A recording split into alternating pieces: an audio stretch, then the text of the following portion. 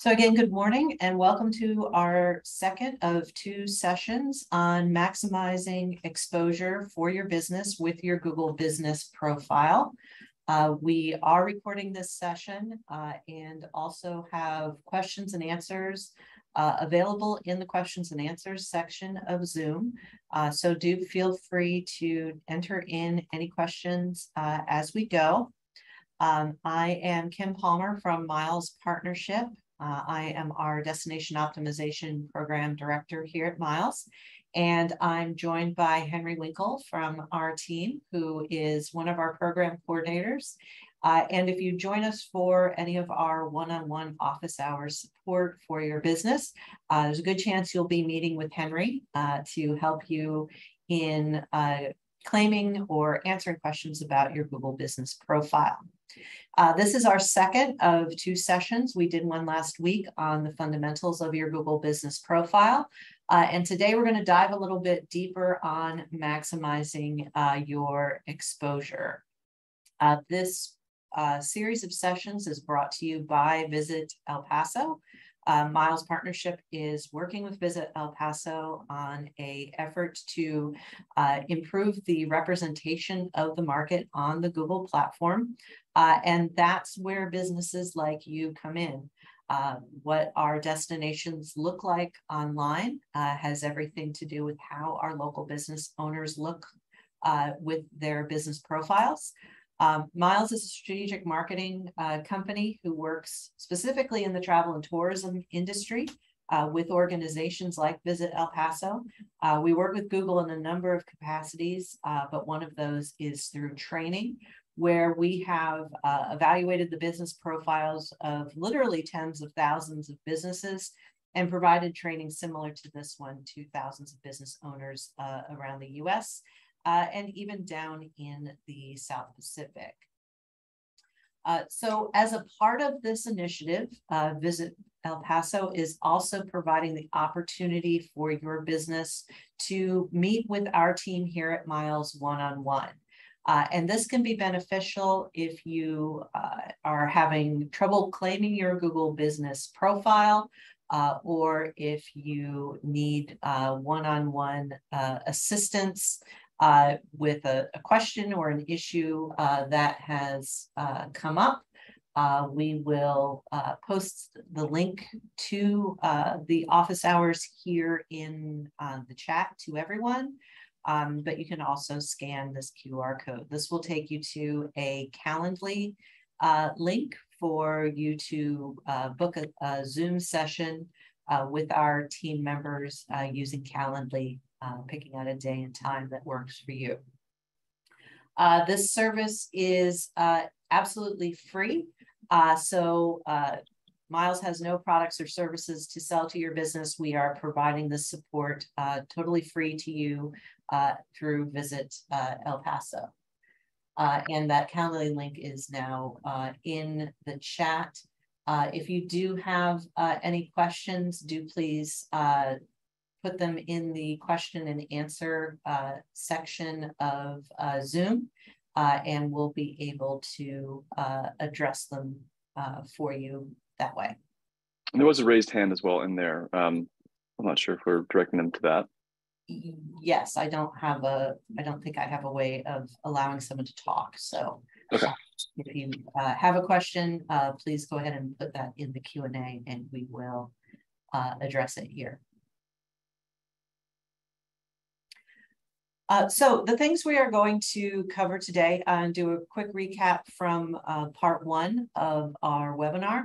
We're going to talk in a bit more detail about photography best practices, how to flag photos, how to respond to customer questions and answers, how you can improve your online reputation by responding to customer reviews, and using posts. And we'll also have time at the end for questions and answers, but again, feel free to type those in as we go. I also wanted to call out another great free tool available to you and your business, which is the Local Tourism Marketing Academy. The Academy is an online resource that provides up to over 60 articles and information about different marketing tools for your business, things like email marketing, SEO, social media, etc. You can access the Academy through tta.tourismbusinessmarketing.com, and the access code is El Paso 22. We will also drop that into the chat. This is the program we're doing is affiliate program with the Texas Travel Alliance. So you sign in using a Google account. It doesn't necessarily have to be the Google account with which you've claimed your business profile. It can be any Google account. And once you're in there, you can use the right-hand navigation to explore the topics that are available within the Academy or the topic tags here at the bottom of that area. You can also earn badges as you go. So as you complete articles within the Academy, you can mark them as complete. And you'll progress from rookie to expert the more articles that you check off that you utilize within the Academy. There's also a questions and answers feature in the Academy. So you can ask a question that goes directly to our team here at Miles. We can help address your question. And this is also where you can suggest any content you would like us to add to the Academy in the future. So to go back to our prior workshop, one of the things we discussed was the importance for your business to show up in what's called the local pack of search results. And the local pack is what shows up when we put the type of a business and a specific geographic location into Google search. You'll typically find a map and 3 to 4 businesses featured in that search result. And that format of search result is what we call the local pack. There are 3 factors that influence how someone shows up in that local pack. And those are distance, relevance, and prominence. We talked about distance and relevance in our last session. Distance being something we don't have any control over, but relevance being something that we can influence by making sure that we have chosen the maximum number of categories for our business and chosen all of the attributes that are relevant to our business, as well as making sure that our core information such as hours and description and photos are up to date. In this session, we will talk a little bit more about how you can influence the prominence of your location. So we're going to start by talking about photography. In our last session, we called out the fact that photos are a really critical piece of the equation in how customers are choosing what local businesses they are going to work with while they are in town. And I want to take that a step further to talk about not just the recency of your photos, but the quantity of photos that you have in your Google Business profile. This was a study done by Bright Local. And what they did was they compared the average monthly direct searches that a business appeared in compared to the number of images that they had in their Google Business profile. And businesses that had over 100 photos in their gallery had almost a 300% higher exposure in search results than those with fewer images in their gallery. So we're actually creating higher exposure for our business. And to recap one of the highlights from our last session, just adding 4 or 5 new photos to your business profile every month can increase your visibility in search by 10 to 30%. So do get in the habit of posting a new photo about your business frequently. But let's dive into that. If we're going to post photos regularly, what photos are going to perform best on the Google platform? First and foremost, Google has different priorities for photography than we necessarily do as marketers. Google's number one area of importance for a photo is that those images are informative. And that actually surpasses whether the images are attractive. Google wants the images to tell the story of a place, give us the scope, the scale, the context of your location. So first and foremost, your images should be informative. Now they do still need to be attractive. Attractive does still matter. Is the photo eye-catching? Does it have good color, contrast, saturation, etc.? These are some of the factors that make a good photo. And then recency is also very important. It's important, as we've discussed, to Google's algorithms because they are taking that as a signal that a business is active and popular in the destination. But it's also important to your customers. Your customers really want to know what things look like right now, not 3 or 4 years ago. A lot has changed in the last couple of years, and they're looking for reassurance that the place is open, that it's safe, and that it's providing the type of customer experience that they are looking for. So here's an example of some of these best practices in action.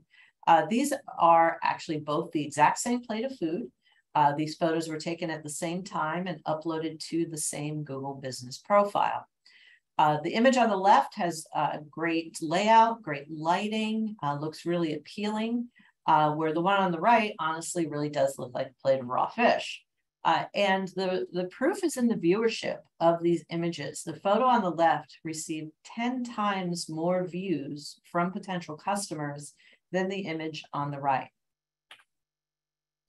This is another great example of what can be the difference between a good and a not so good photo of the exact same location. This is the Branson Ferris wheel, and the photo on the left is really great because it tells us what we're looking at, gives us a sense of place, but it also looks colorful, bright, fun, and exciting. The one on the right is off kilter. It's a little dark. It doesn't look like it's necessarily even open. So that doesn't give us as much of both context and inspiration for that location.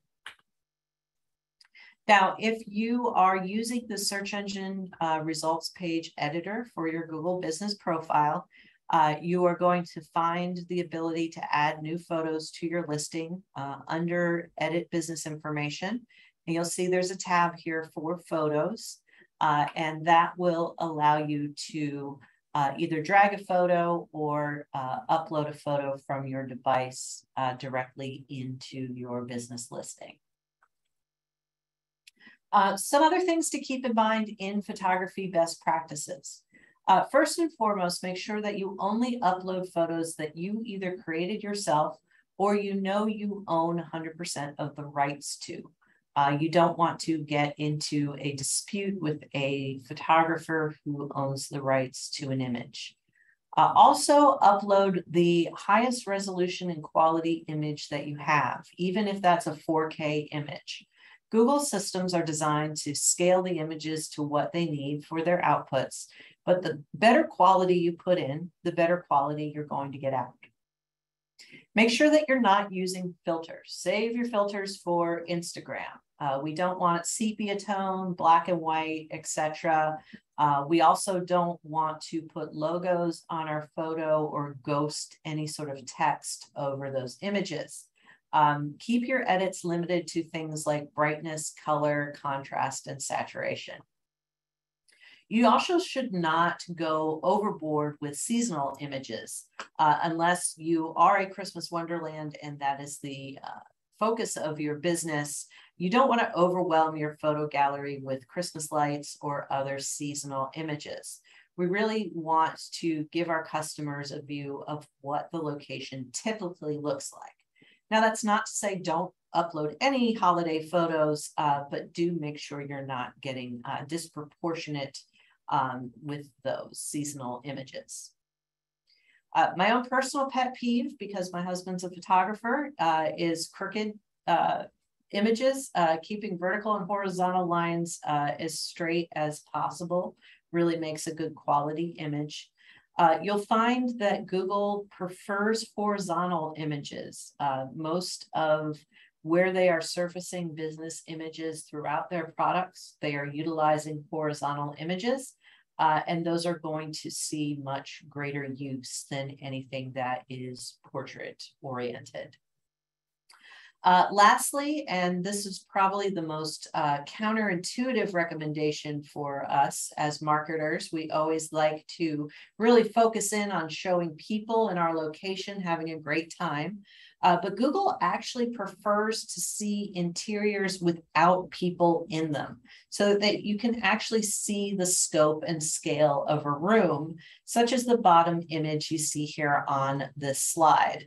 If you do have people in your images, do make sure that you are not showing identifiable faces unless you have a release form from those people. And stay aware of other personally identifiable information, such as name tags and license plates that you don't necessarily want to publicly publish without permission. One question we get asked very frequently by businesses is what to do about poor quality customer photos. In Profile Manager or in the ways in which you access your photos, you can look at the gallery of images that come from your customers. Now, while many of our photos do come from our customers, turns out customers actually prefer to look at the photos that are uploaded by the business. And when we deal with customer-generated content, we don't always get the best quality. So when you're looking through photos that have been uploaded by a customer, you do have the opportunity to flag poor quality or irrelevant images for removal. What you want to look for is this flag icon in the upper right-hand corner of the image. If you don't see that, then over on the left-hand side, there's usually a little 3-dot menu that will open up, and one of the options there is to remove a photo. In either instance, you're going to get a dialog that looks like this that gives you the ability to say why you would like to see that photo removed. It can certainly be because something is offensive or is a privacy concern, but you can see there are also options here simply for an image being of poor quality or not a photo or video from that place. We do see that happen sometimes. I've seen photos of things like car accidents and demonstrations that are happening outside of a property that get into the photo gallery for a property because of the geolocation data. Or sometimes places that have the same business name but have multiple locations will sometimes get photos from the wrong location into the gallery. So those are some instances where we would utilize not a photo of this place. Next, I want to talk about questions and answers. Questions and answers is a public feature which appears in your business profile. Anyone on Google can ask a question about your business, as well as anyone can answer those questions about your location as well. Now, a lot of times we find that these questions get answered more quickly by Google local guides than they do by the business owners themselves. But unfortunately, our customers are not always right. In fact, they can be a bit of a smart aleck. In this example, the customer has asked, when is the fall motorcycle meet? And our friend Captain Obvious here has said, I'd say it's in the fall. Thanks. However, we do have an informed customer here that is has let us know exactly when it is in relation to the first weekend in October. So we kind of get a mixed bag of responses to questions and answers. These all come from what are known as Google local guides. Local guides are your customers. They're people like you and me who upload photos, edit facts, edit missing places. And in addition to writing reviews and ratings for our businesses, customers can also utilize questions and answers. Now, in the audits that we have done of business profiles, we've found that almost every business profile has questions for customers within it. 95% of listings have questions from customers. But unfortunately, less than 15% of those questions are ever actually answered by the business owner themselves. Now, this really can sometimes be full of some pretty crazy stuff. So it's worth checking out your listing to see what kind of questions are present there and if there are any that you can respond to in a way that is constructive. These are some silly examples from the Statue of Liberty of very bizarre things that people have asked. My personal favorite is, what is the history and did a panda make it? Why anyone would have thought that. Within your settings, you do want to make sure that you have notifications turned on around questions and answers so that you will get an email or a notification when there has been a new question posted to your profile. When you do that, you will receive a message to the email address that owns that business profile, and it will give you an easy way to hit reply now and answer that question publicly in there. Much like photography, we do have a way to flag both questions and answers for removal from our business profile. You just want to look for this flag icon and click on it. It's going to give you the option of choosing whether an answer is off topic, it no longer applies, or it's incorrect, as well as things like being spam or inappropriate. The other opportunity you have too is to, there's also a like button here. If you do have good questions and answers in your profile, you can give them a little thumbs up. That will help push them a little higher in your profile. Another thing that you are able to do in your profile is use your own frequently asked questions. There's no penalty for posting your own question as well as an answer. If you have a couple of questions that are frequently asked by your customers, you can go ahead and post them in here. So you can both post the question and the answer, and even give it a thumbs up for being a good question and answer set. There's a very new feature that also has become available that will let you automate answers to certain frequently asked questions in your profile. Next, I want to talk about reviews and online reputation. Responding to reviews is really one of the best ways to have a positive impact on our potential customers' perception of our business. Reviews and ratings happen in a lot of different places online. This is some research done by Bright Local, asking consumers which sites they have used to evaluate a local business in the last 12 months. And this compares data from 2021 to 2020. And you'll see that Google was the #1 place where customers were evaluating local businesses. But you can also see that that share of use jumped from 63% in 2020 up to 81% in 2021. So beyond just being the leader, they did see tremendous growth between 20 and 21. You can also see strong growth from the Yelp platform as well as TripAdvisor. But interestingly, you'll note that Facebook actually declined in how many consumers were using Facebook to evaluate local businesses. At Miles, we do a quarterly research with destination analysts called the State of the American Traveler. As a part of that research, we asked customers to rate the trustworthiness of reviews and ratings across the major platforms. So the question was, how trustworthy do you consider customer review and rating information on these platforms? Google, once again, was the leader in this area with over 60% saying that Google reviews are either usually or always trustworthy, followed by TripAdvisor at almost 50%. The thing that made me laugh a little bit about this survey was the next one on the list was Apple Maps. And yet Apple Maps does not actually have its own review and ratings system. They scrape reviews from both TripAdvisor and Yelp.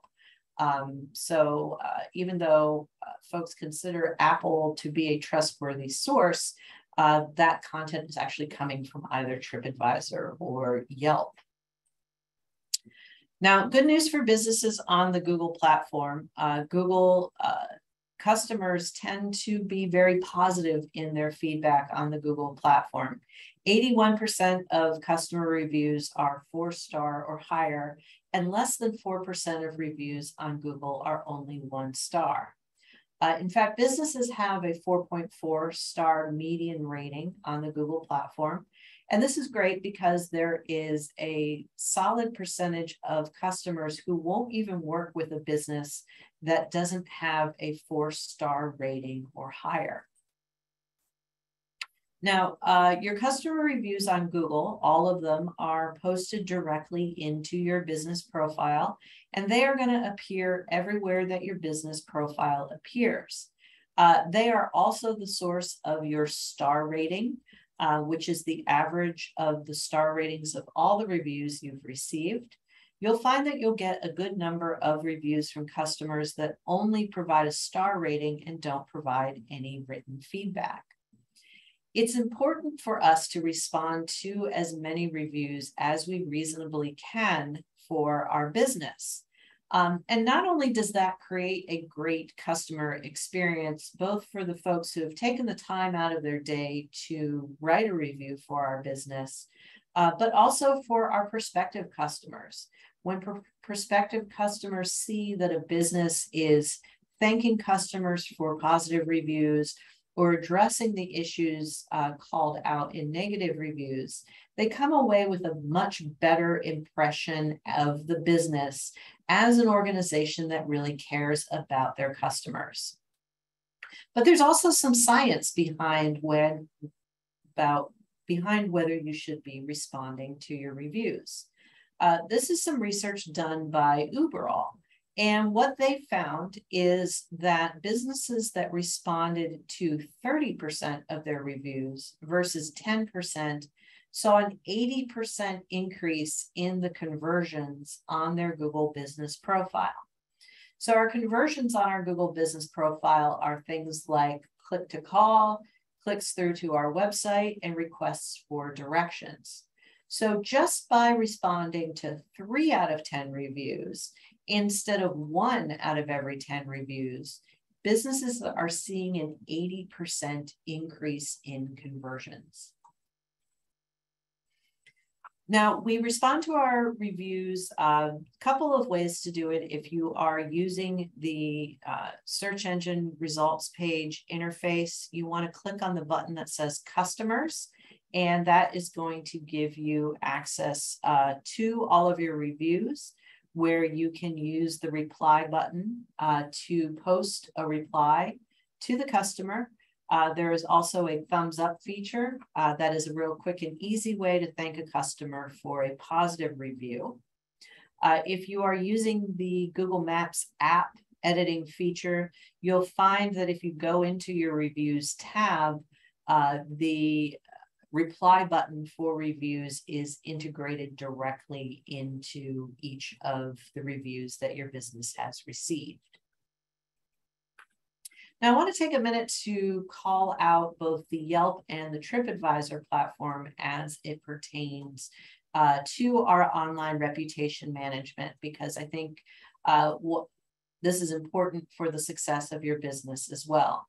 All of the things we've talked about previously about about Google in terms of keeping your core information up to date is important on these platforms as well. Now, Yelp is much more skewed to the restaurant industry, although they do have quite a bit of accommodation data or listings in Yelp as well. But almost half of all reviews that happen on Yelp are for restaurants. Now, customers are a little bit more critical on Yelp than they are on the Google platform. Only 68% of star ratings provided on Yelp are 4 stars or higher, and 18% of the feedback on Yelp are 1 star poor reviews. Now, Yelp also operates differently in terms of which reviews it will feature for your business. They do not show every single review that your business has received. So if you're in the editing platform for Yelp, you're going to see reviews in there that are not showing in your profile. Yelp does something called recommended reviews, and they have a software that chooses what they perceive to be the most useful and reliable reviews coming from their most active users. Also, unlike Google and TripAdvisor, Yelp does not want businesses to ask customers to write reviews.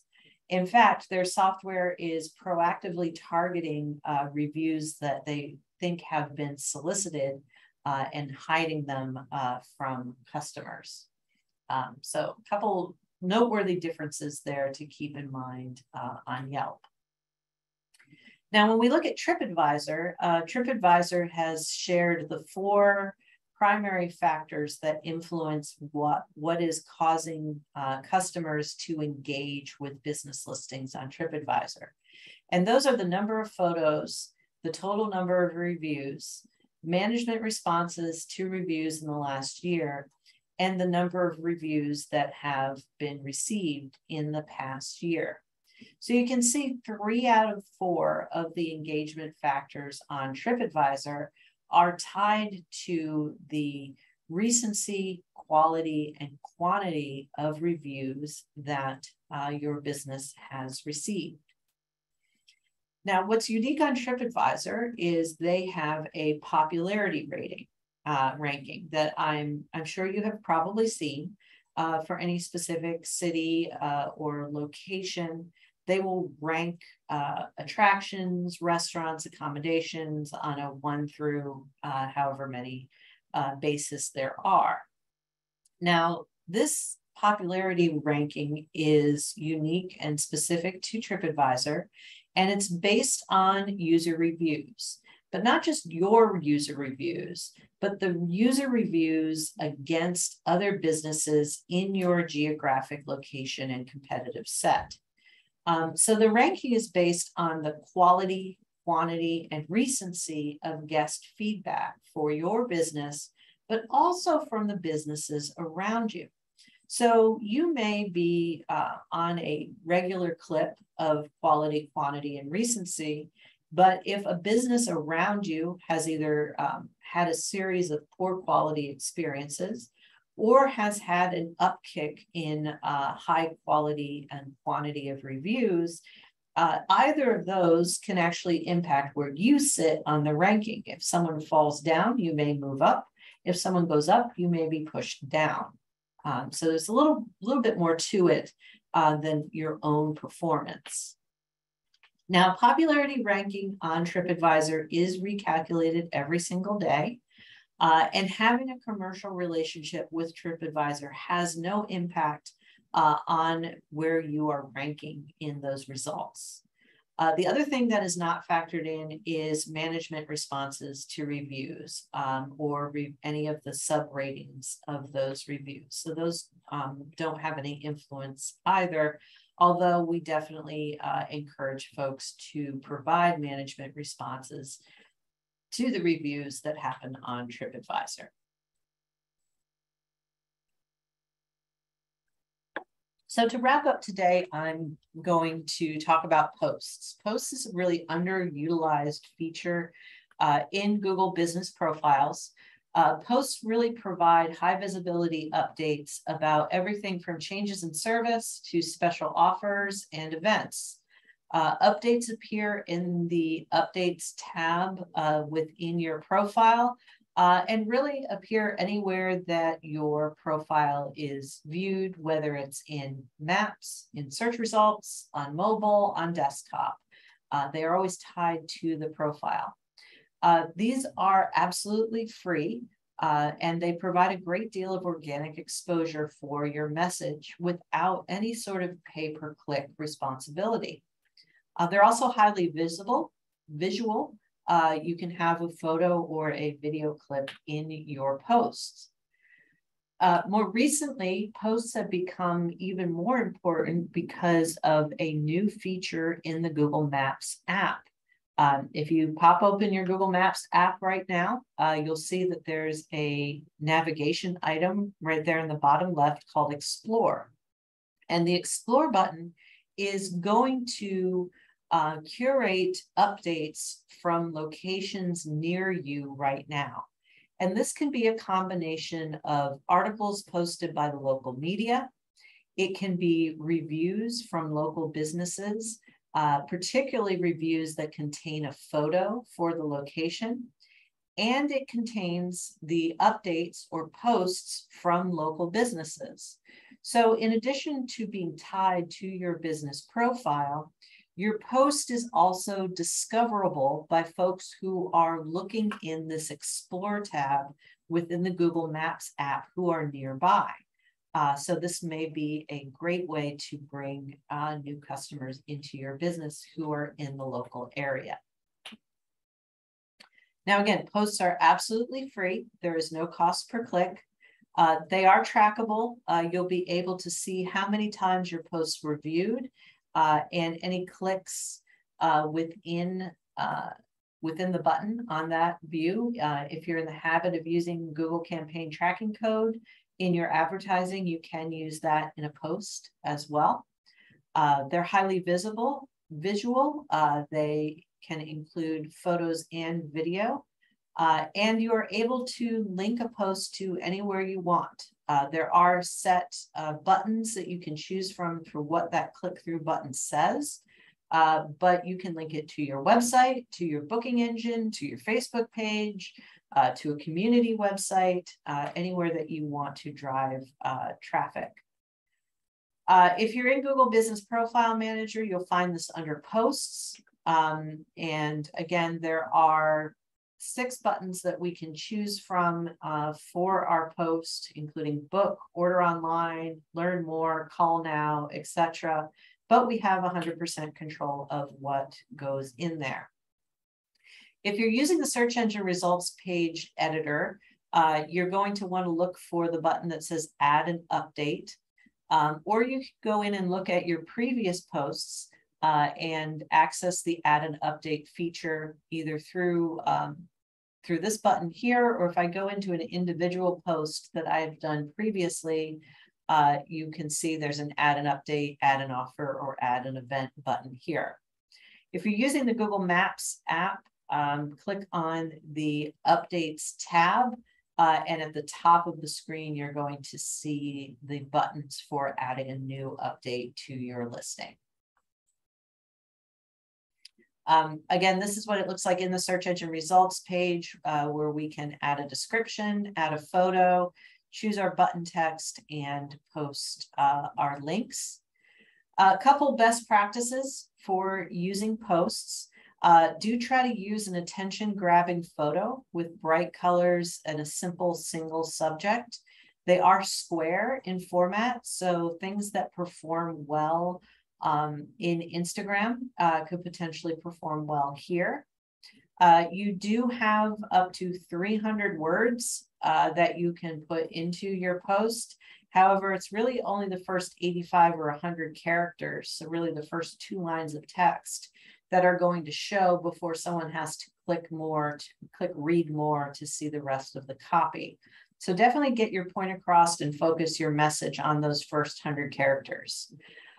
In addition to controlling where your post links to, you can also add Google Campaign Tracking codes, the UTM codes, to the link.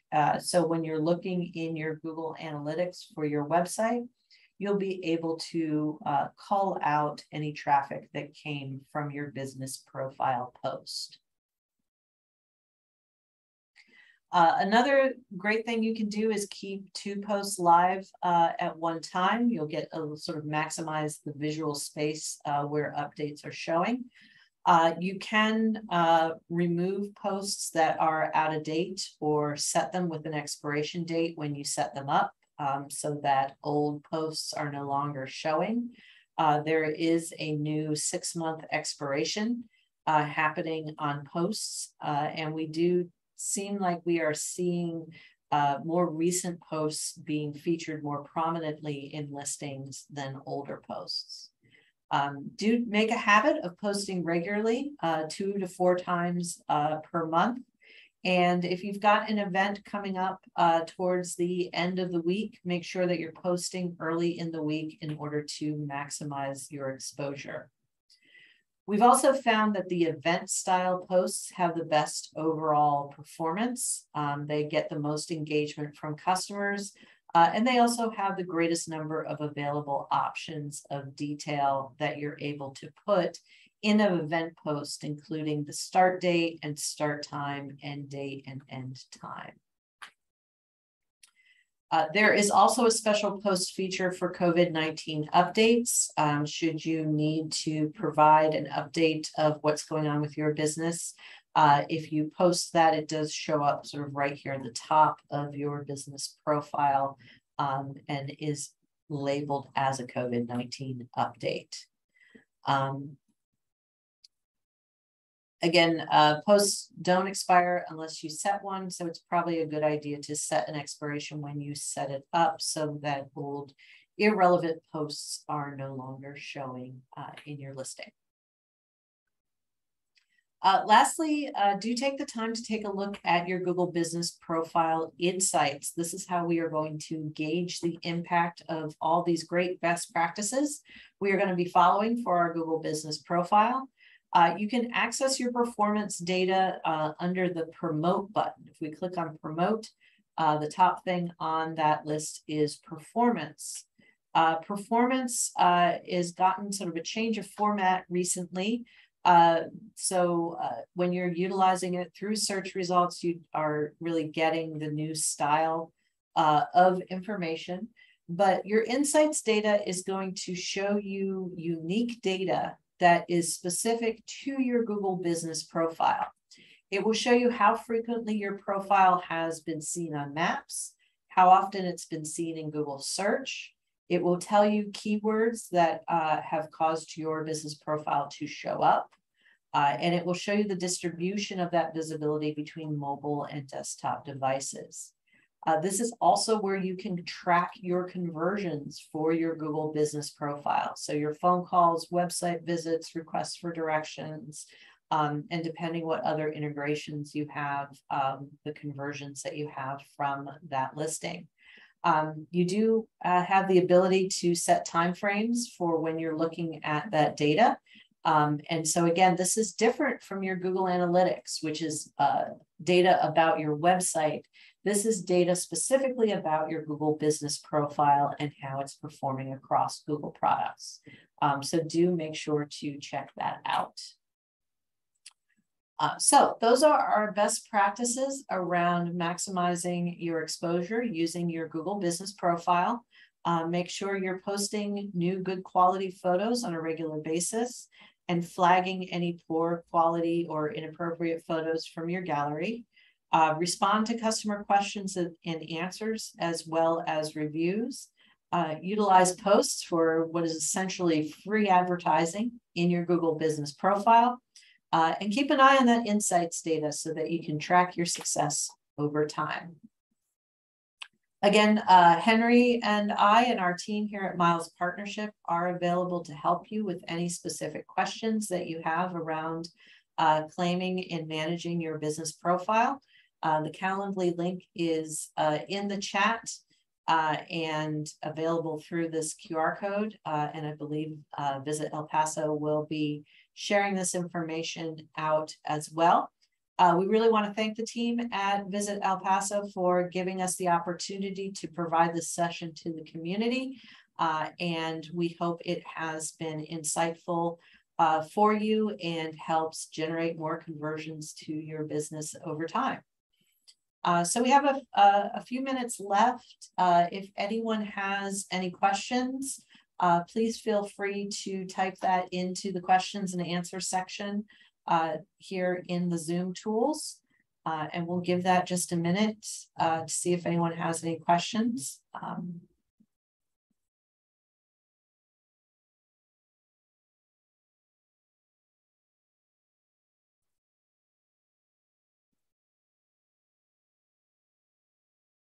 Also, just want to reiterate, go ahead and use the Online Marketing Academy, tta.tourismbusinessmarketing.com, access code El Paso 22.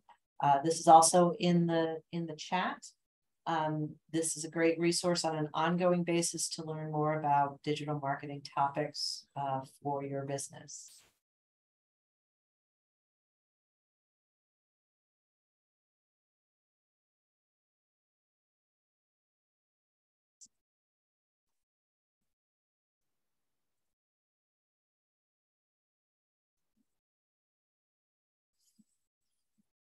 All right, well, I'm not seeing any questions come in, so I'm gonna let everybody get on with the rest of their day. Again, thank you so much for joining us, and thank you to Visit El Paso for providing this unique educational opportunity to the tourism businesses in your community. Have a great rest of your day.